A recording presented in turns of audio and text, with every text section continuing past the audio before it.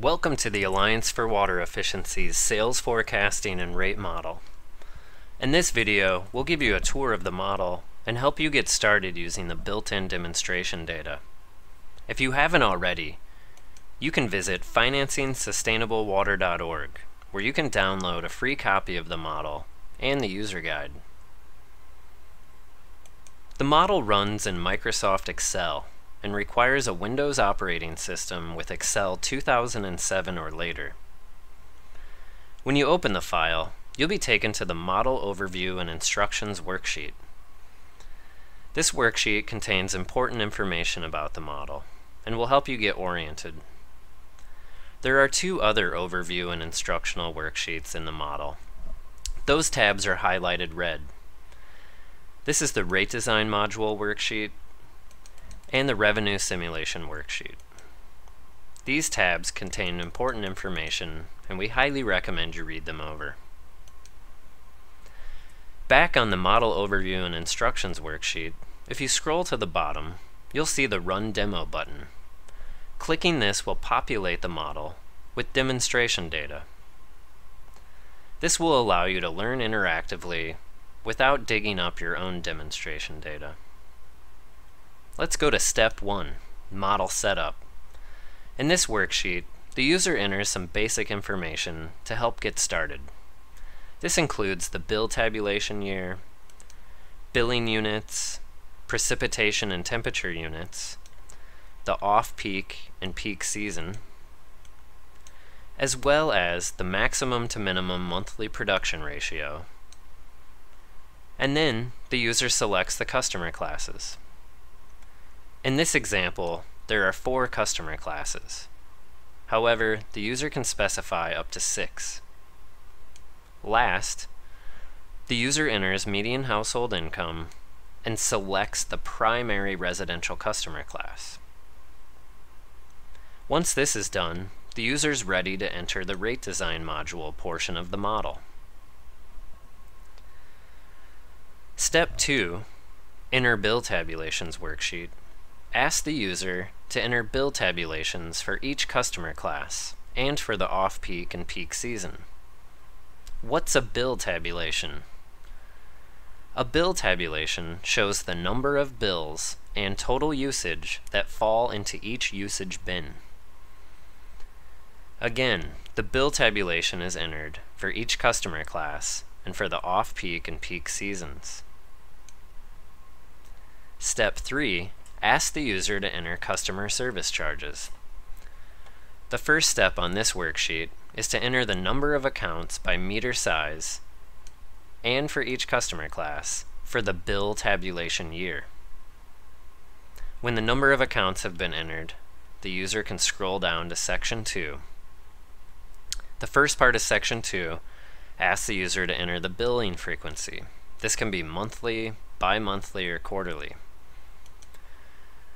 Then, the user enters customer service charges for each billing period. This is done for each customer class and for meter size. The user enters current service charges and proposed service charges. If there will be no changes to the proposed service charges, the user can enter the same value as the current service charges. Now we're ready to go to Step 4, Design Water Rates.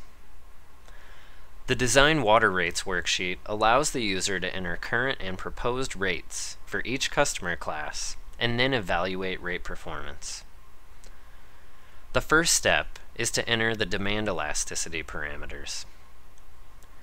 Demand elasticity measures the percentage change in demand given a 1% change in price. The model comes with recommended short-run elasticity values for each customer class and for the off-peak and peak season. When those values have been entered in the table, the user can scroll down to the Specify Rates section. In this section, the user can specify rates for each customer class. Currently, the single-family customer class is highlighted. You can see this is broken into the off-peak season and peak season, and current rates and proposed rates can be entered. Current rates are highlighted red, and proposed rates are highlighted green. The user can specify a uniform rate structure, block rate structure, seasonal rate structure, and a seasonal block rate structure. If a block rate structure is being specified, up to 5 blocks can be entered. Scrolling to the right, the user can look at rate performance for each customer class. First is the impact to annual sales volume for the current and proposed rates. Following that is the annual revenue.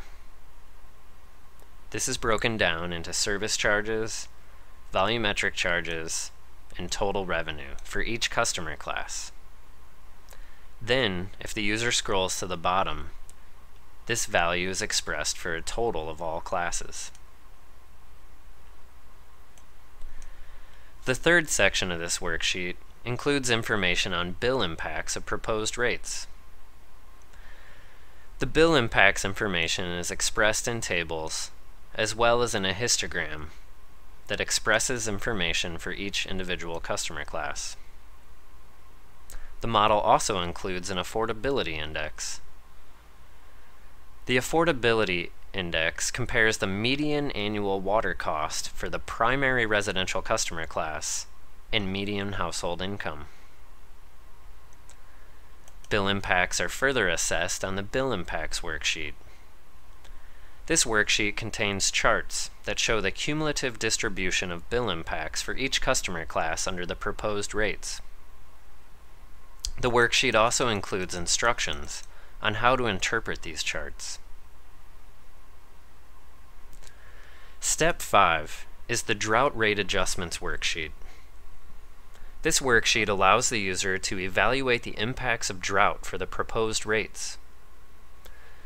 The user can also determine how the proposed rates would need to be adjusted in order to preserve sales revenue.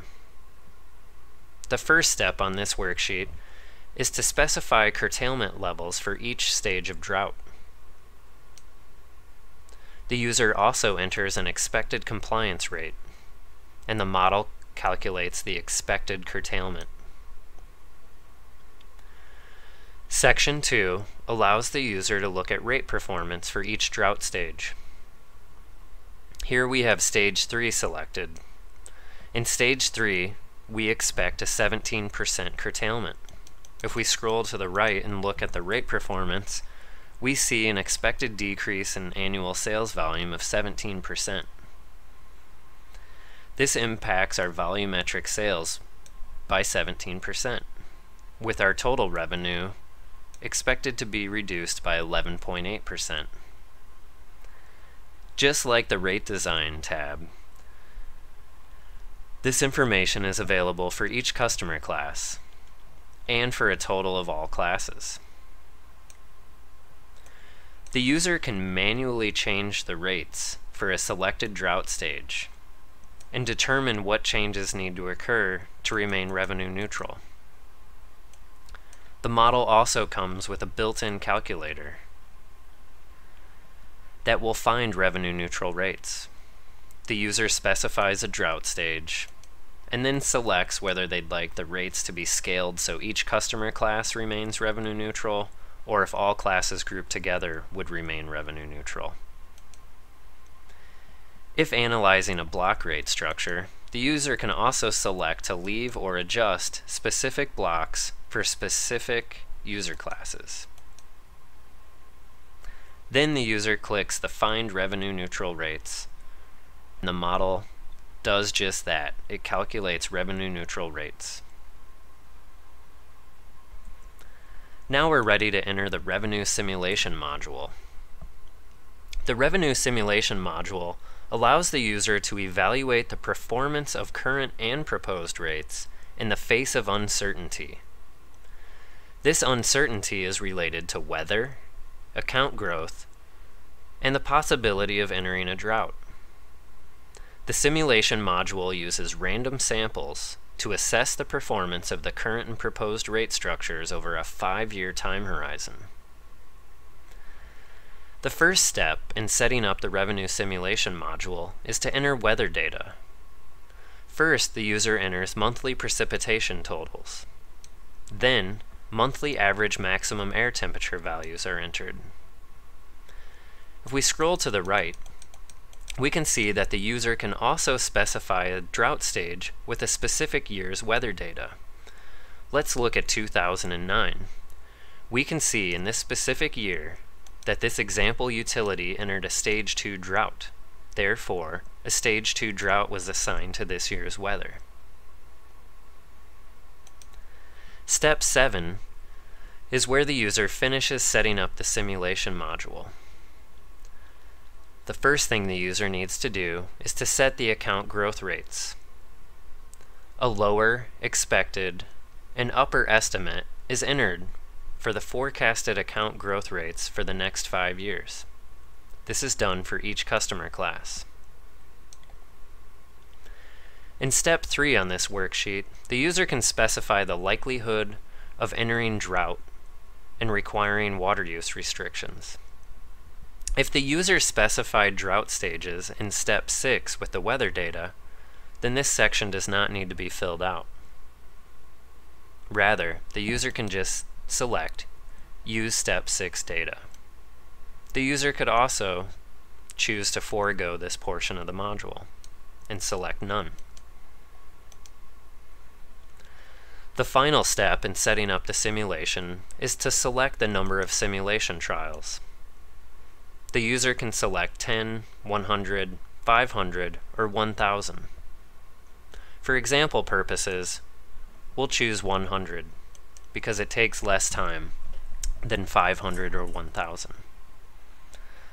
The model is currently running the simulation, and when it's finished, we'll be automatically taken to the simulation results worksheet. The simulation results worksheet provides simulation summary statistics for the current rates and proposed rates. First, we're provided summary statistics for sales volume for each of the 5 forecast years. Then, annual sales revenue summary statistics for each of the 5 years are provided. In section 2, we're provided with sales volume and revenue distributions for each of the forecast years. The user can specify a year, and the corresponding distributions will be displayed. Step 3 provides sales volume and revenue confidence interval for the current and proposed rates. The user can specify a confidence interval, and the ranges will automatically change. In step 4, the model calculates exceedance probability values based on revenue targets that are entered by the user. The user enters a first-year revenue target, a 3-year cumulative revenue target, and a 5-year cumulative revenue target. The model then calculates the probability of meeting or exceeding these target values for both the current rates and the proposed rates. Step 5 allows the user to animate the simulation trials. Animating the simulation trials allows the user to see the random variability and uncertainty based on weather, account growth, and the possibility of entering a drought. This concludes our tour of the model, but before we go, I'd like to click over to the user guide. The user guide will be a helpful resource when you're working through the model. And to help get you started, the model contains a chapter that will walk you through a demonstration. Using the built-in demonstration data that comes with the model, you can run through a variety of exercises in Chapter 7 that will allow you to interactively learn about the model. We highly recommend running through the demonstration, as it will be very helpful when you start entering your own data. Thank you for tuning in. We hope this video was helpful, and we hope you find the model to be a very useful resource.